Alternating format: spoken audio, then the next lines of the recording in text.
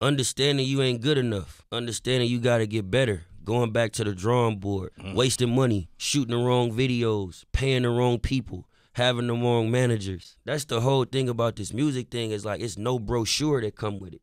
It's nobody that tell you, okay, you this tall, you this dark, you look like this, your music should be this way, make music for these type of people. You just mess up. You just fail, and then you figure out how to get it right through failing. So moving to LA, it was a sacrifice, right? I'm leaving my whole family just to go to LA to make music. I'm in LA. Going to the club every night, spending money I really don't got to spend just to meet people, going to people's studio sessions. I'm telling them they music is cool, you know what I mean? Even though I might not like it, just for the opportunity to stay in the room. It was a lot of times I used to come in the room, a lot of people just thought I was the weed man because I had the best weed. So I had to play the weed man for a little bit. Wow. I've had to be people's hype man. I had to play the role of walking to the store to get backwoods for artists just to stay in the room. So I sacrificed a lot just to sit in this seat today.